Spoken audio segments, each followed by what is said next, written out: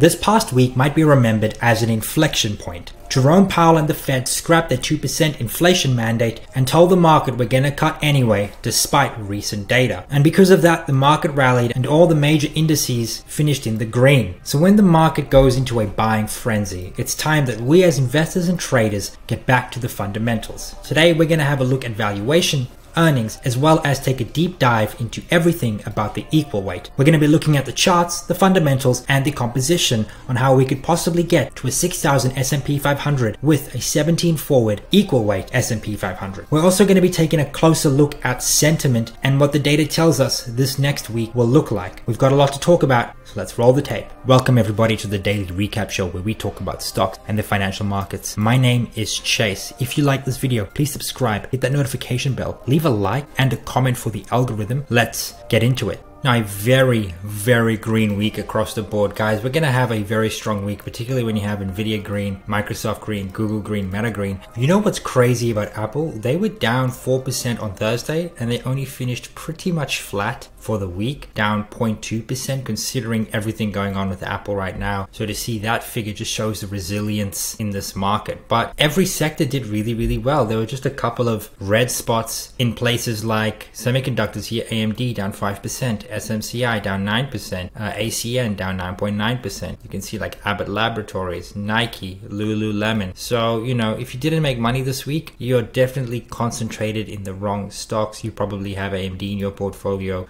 Probably have stuff like Nike, Lululemon in your portfolio. But if you're holding an index, the Qs, the S&P 500, the Dow Jones, I guarantee you've had a very good week this past week. Now, here are the sectors. So the best performing sectors is home builders here, semiconductors, and then communication services for the week, followed by software and discretionary. So like high risk, high growth names. These are all like growth assets. Now, the worst performing sectors, real estate, GDX, healthcare, but let's be real, you know, healthcare still putting up a positive week, just, you know, up 0.06. And we can see that if we look at the chart, the majority of the gains came here like late Wednesday, and then we actually followed through those gains into Thursday, and then part a bit of the losses on Friday. But all in all, still a very positive week for the markets. Very trepid leading into this FOMC, so the markets weren't really sure what Powell was going to say. But the second we get a dovish tilt, it's off to the races, especially with these high growth names. But let's actually hop on the charts.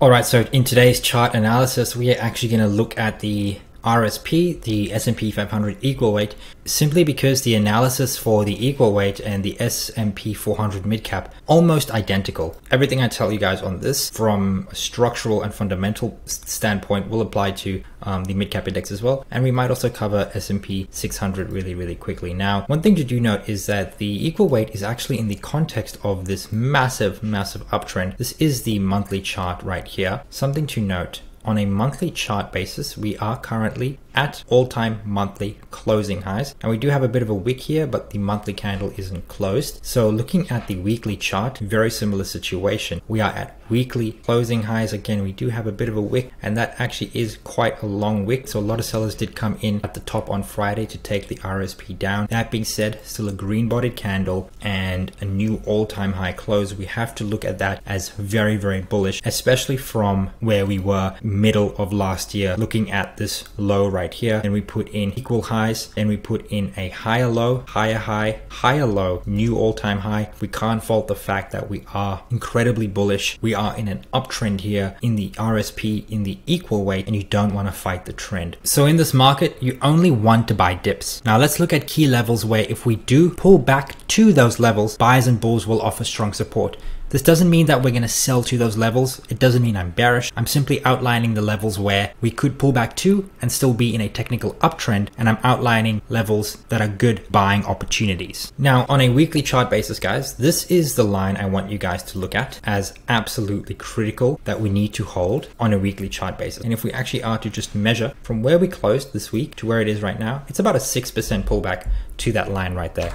Now it is an important level because you used it as resistance right here, resistance turned support, and it started this rally we've seen in 2024 to the upside. Now on a weekly chart basis, that's the absolute key line we have to hold. I do think that we could probably go as low as the wick right here, but if we do go below, I think downside flows will probably take us to some key zones right here at 148, 140, and then maybe the 132 level, and we could really, you know, see these levels very, very quickly if we do get below the 155 area. So the 155 is an absolute key level to hold in the equal weight. Now we've just broken all-time highs in the equal weight on a closing basis on the weekly chart, and that's very, very bullish. Now hopping on the daily chart, we get a more nuanced feel, and I think zooming in so we can see this 155 is sort of the weekly pullback zone that we can look to. But on a daily chart, this chart actually looks very, very constructive, super linear returns, and the second we got a dip, it was bought very, very quickly to the upside. Now we did get a pretty ugly candle here on Friday, you know, opened at the top, sold all the way down, closed at the lows, and nearly closed this gap right here. So on this daily chart right here, the level that I want you guys to look at is this level right here. I think if we break the 163 level, I think we are going to see downside flows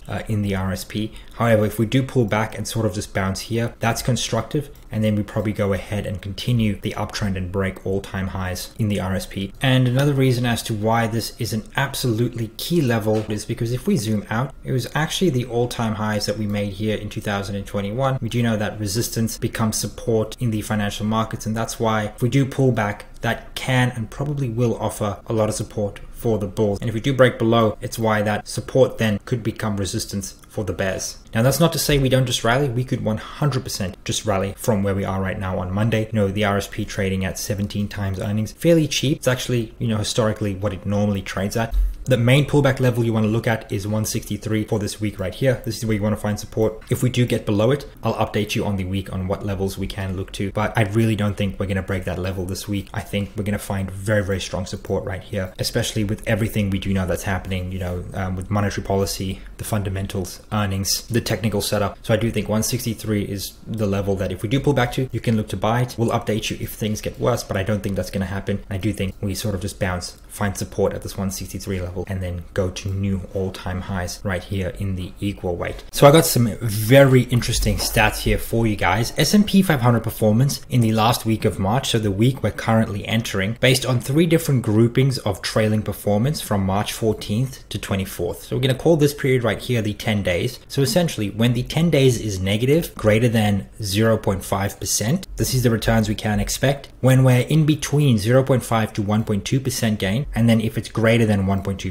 Now in these 10 days for 2024, the S&P 500 is up 1.67%. So this is the barometer we want to look at. And on average, it's looking very, very negative. You can see that in this time periods right here, when we've had a positive period leading up to the last week of March, the average week this week has returned negative 0.74%, 3 up years, 10 down years. And so we could actually have a down week in the next week based on history. And you can see that when leading up into this week, if we are negative, we actually normally have a much more positive scenario. 11 up years, 2 down years, 1.37% average return. So actually based on history, if we do get a negative week this week, we shouldn't be surprised. Generally speaking, history tells us this is what we can actually expect. Now, let's actually talk about sentiment. This is the BOFA Bull Bear Indicator, and this indicator continues to tick down for some reason. I have no idea why, but it actually fell to 6.1 from 6.5, and we were actually at 7.1 about 3 to 4 weeks ago as the S&P 500 has continued to rally. That being said, the data is here, and we are slowly ticking towards the buy zone, but based on where we are right now, 6.1, the sentiment is still hold equities you have for the moment. Now let's actually talk about earnings. So S&P 500 earnings is officially done. All 500 companies have reported. We are officially at 10.1% earnings growth for the fourth quarter 2023, 3.7% revenue growth. Now we still have quite a number of Russell companies, and I do believe over the next 2 weeks we should have all of the earnings done for the Russell, and the Russell is not looking good with earnings. Negative 1.4% revenue growth, negative 19.2% earnings growth. Now let's dive deeper into S&P 500 earnings. So So you can see S&P 500 financial year 2 EPS revision sentiment has recently turned positive. So this is for 2025, and you can see that the sentiment is moving to the upside. And I've seen some crazy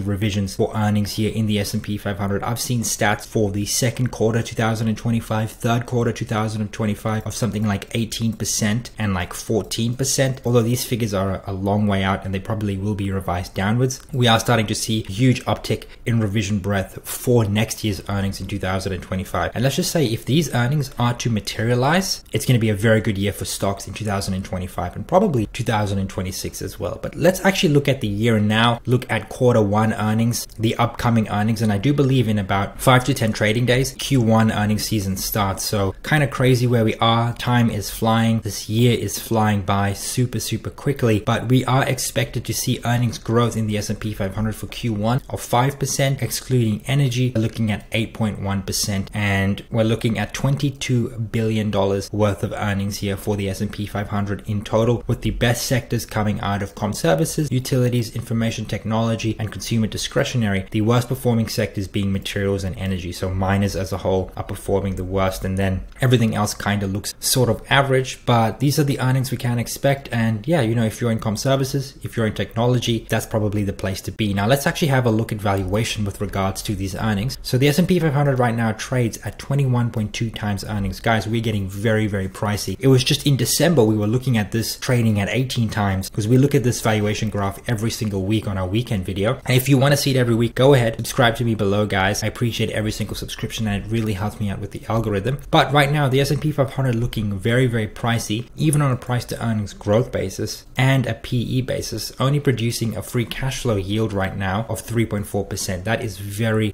low, considering the fact that we can get a treasury bond paying 4.2%. However, the treasury bond doesn't grow its earnings. But if we actually have a look at these sectors individually, we can see energy still the cheapest, utilities here as well at 15.7, and then financials very close to a 16 times PE. The most expensive sector, information technology and consumer discretionary. And I still think, and I've been saying this for ages, the best value for money that you can get right now is comm services, trade at a 1 PEG, 18.9 times PE ratio, which is lower than the market multiple, by the way. And you get a 5% free cash flow yield. That screams huge buy opportunity here in comm services. And the growth prospects in some of these companies is more than some of like tech companies and discretionary companies. So to be trading on these valuation metrics, very attractive. That being said, I think the S&P 500 is now getting a little bit pricey, but as we start pricing in the next quarter's earnings, we should see this multiple decrease ever so slightly, but I wouldn't hold my breath since the S&P 500 is actually getting a bit expensive. I think anything over like 20.5 is pretty pricey. It's getting very pricey. Now, we can actually find value in stuff like the equal weight. The equal weight actually trades at a 25% discount to the S&P 500. So the S&P 500 trades at 21 times. Equal weight right now trades at a 17 times PE. So if you are looking for value, you can actually go buy the equal weight. And at a 17 multiple, you'd be getting the equal weight at about the 20-year average multiple. Not bad at all. Now, we got this data right here, and it's essentially Goldman Sachs data on pretty much where they see S&P 500 valuation, a few different scenarios. So we can look at what the market cap index will be and then what the equal weight will be in that scenario. So they have here mega cap exceptionalism. If this trade continues, so the mega caps continue to roar ahead, they can see the S&P 500 trading at a 23 times multiple. That'll lead the S&P 500 to be at a 6,000 price target, and that'll mean the broader market would actually trade lower at a 16 times because a lot of the earnings will be concentrated here in the bigger names. Their baseline, however, is a 5,200 and a 20 times S&P 500 and a 15 times equal weight. If they want to price in recession risk, the S&P 500 will trade at a 17 times PE, the equal weight at 14 times. That'll take us to a 4,500 S&P 500. On a catch down scenario, we trade at a 4,500 S&P 500, where we actually move up in price to earnings for the equal weight, but down in the market cap weighted. That means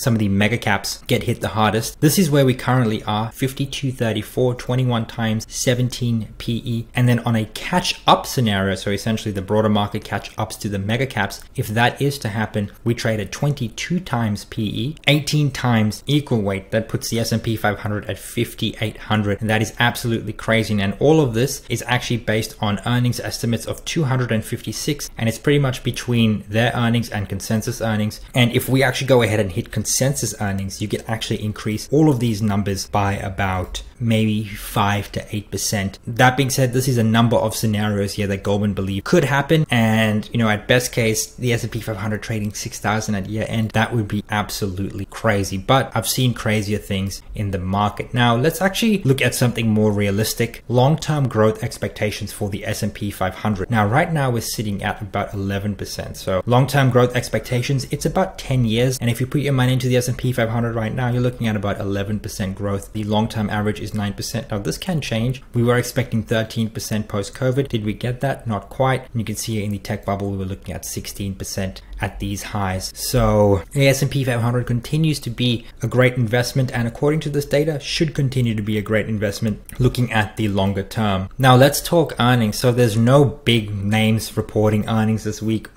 All S&P 500 companies have reported. It's mostly just small and mid caps reporting. There are a couple of key names: GameStop, Carnival Cruises, Rumble right here. Paychex is reporting. I didn't even know Playboy had a publicly traded company. That's news to my ears. But yeah, nothing notable that's going to happen in the week. And I don't think we're going to cover earnings. I think we're just going to take a break from this earnings season and wait for Q1 earnings to kick off with the financial names in the first or second week of April. So data next week, everything's going to be focused on right here, PCE, the Fed's preferred gauge of inflation. So just diving into the specifics for PCE headline month over month, the consensus is 0.4%, and then year over year is 2.5%. And then core PCE ex food and energy, we're looking at 0.3% and then 2.8% year over year, month over month. We also get our fourth quarter GDP as well as housing data. So we got home sales. We also got like durable goods orders, initial jobless claims as usual, personal consumption, GDP quarter over quarter. So a very, very big week of data, but a very light week of earnings. So it sort of balances each other out. But let's be real, almost every single week is a big week of data, because every single print is the most important print until the next one. Gamma, something I didn't cover in yesterday's video, guys. Not much has changed. Spot price is slowly approaching this core resistance, and assume that if we do get above it, the 5250 will offer very strong resistance. But if we do get above it, do expect core gamma to be rolled up the tape very, very quickly to the 5300 and then 5350 strike. Crazy when you think about it. Not much negative gamma in the tape. The gamma flip is at 5130, and I gave you my targets for the S&P 500 in yesterday's video. Go and check it out if you haven't watched it. And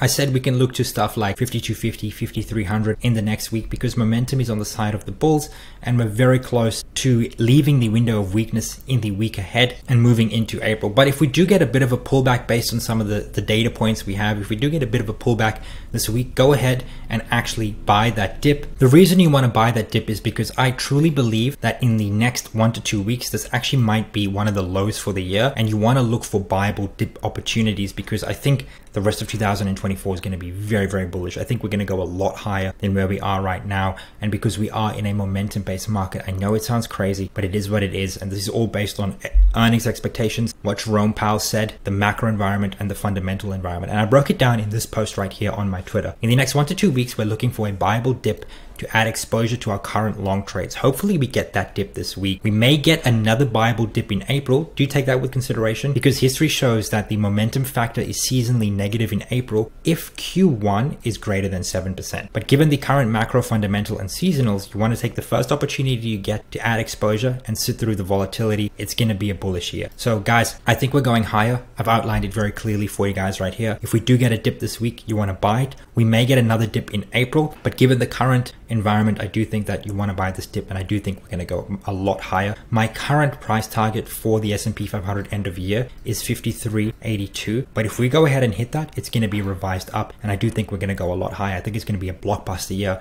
especially with the macro fundamentals and technicals aligning right now with where everything is. I think we're going a lot higher, guys. So that is my take on the current environment. Now, looking at a couple of charts and trade ideas for the week ahead, this is the bull market behavior composite, and you can see the market is exhibiting bull market behavior. Normally when we get above the 6th level right here, once we enter it, as you can see, we normally go on very extended rallies that normally last a good couple of years. So we could be in the very, very early innings of this bull market. And don't get me wrong, there's definitely volatility along the way, but all in all, this is a very bullish sign. It's a positive sign, and it's not something you want to short. As long as we're above this 4 handle right here, you want to look at all pullbacks as dip buying opportunities. And maybe if we get below the 4, that's when you could start to take some risk off the table and just wait out the volatility. Keeping up with the theme of today's video, the equal weight. This is the equal weight Magnificent 7, still at all-time highs despite the volatility we've seen lately in Apple. Not so much Google anymore. It's up about 11% from its lows, so it is exhibiting quite a lot of strength. Not so much Apple and not yet Tesla, but all of the others, I mean, apart from Google, it's about 4% from all-time highs. Pretty much every other stock here is exhibiting a lot of strength, particularly Nvidia, Microsoft, as well as Meta. But all in all, we still look at the Magnificent 7, and sure, Tesla's not quite there, Apple's not quite there. They're still great stocks, great businesses. They're making all-time highs, and that means you want to be long this market. Now, looking at some trade ideas for the week ahead, one of this here, Flutter Entertainment. We can see a massive uptick in volume. We've crossed above all-time highs and we're sort of balancing above this 210 region. If we get pullbacks into like 213, 212, 210, look for buying opportunities. And then if we go ahead and like break these highs, I think we're just going to continue rallying here in Flutter Entertainment. Another great opportunity is CyberArk Software. You can see that we've tested this downtrend line a number of times. We broke it once, but it was pared very, very quickly. We held the support and we're now testing the upper end. If we break, use as resistance, we can then look for higher price action and we can target figures like 275, 280, and on the upper end 300. This chart looks very, very bullish. And then Nutanix, it looks like it wants to break out. That's a very bullish candle right there. And if we do break above this 63.87 level, we can look to as high as $70. We're out of this bull flag that's occurring right here. You can see we tested it multiple times. Buyers came in and held, and now it's break above, use as support, and then off to the races. But if you've made it up until here, thank you so much for watching, guys. If you like this video, please subscribe, hit that notification bell, leave a like on this video, and leave a comment too. Cheers.